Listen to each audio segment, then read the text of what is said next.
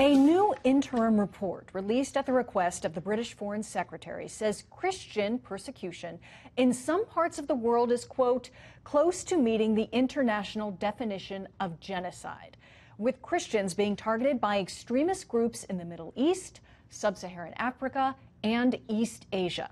For more on this, we bring in the president of the Iraqi Christian Relief Council and senior fellow of the Philos Project, Juliana Taimoorazy. Juliana, thank you for joining us tonight. Thank you for having me on, Molly. It's really startling to see that sort of figure, that takeaway from the report, that it could potentially be reaching genocidal levels. Also worth noting from this report, 80% of religious believers who are being persecuted around the world are Christians. Should this be a wake-up, a worldwide wake-up? Absolutely. There has been a genocide that is already underway. And perpetrated by ISIS. As you know, Secretary Kerry announced this as a genocide of the Christians of Iraq and also the Yazidis. But this has been going on for so long. For example, in terms of Iraq, the Assyrians, also the Chaldeans and the Syriacs of Iraq have come under persecution starting 2003 until today. Our numbers were 1.5 million today, down to 200,000 people. And look at Sri Lanka, look at what happened there, look at what's happening in India. Nobody's really talking about India. So we're grateful for Secretary Hunt and also Ambassador at Large Brownback for really stepping up to do something in a positive way, in a more meaningful way, but there's so much that needs to get done still worldwide. According to Open Doors report, 1 out of 9 Christians, Molly, across the world are being persecuted today.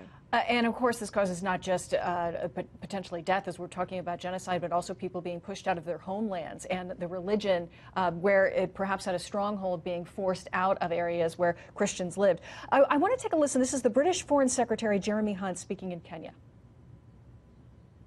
Around 250 million Christians being persecuted, 3,000 losing their lives last year alone, and that's increasing. And there are many different reasons for that. Religious conservatism, politicians playing on people's religious prejudices, state-sponsored oppression, terrorism. He also talked about political correctness. Do you think that plays a role? Absolutely.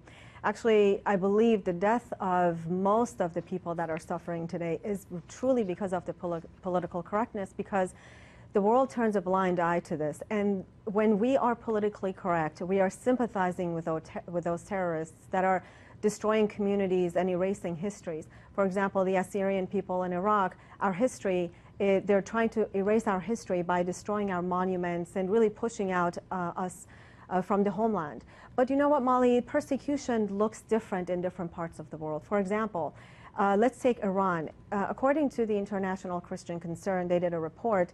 In 2017, there were 16 former Muslims that were persecuted. But in 2018, 171 former Muslims, and also 3 Assyrians that are being persecuted today, Pastor Victor and his family, for example. In Egypt, they are giving the Christians a hard time to legalize churches. We saw what ISIS did in Sri Lanka. So the way we answer every persecuted situation, it has to be different. For example, Boko Haram in Nigeria. We have to deal with them differently. And perhaps these horrific attacks in Sri Lanka also will be seen as a wake-up call.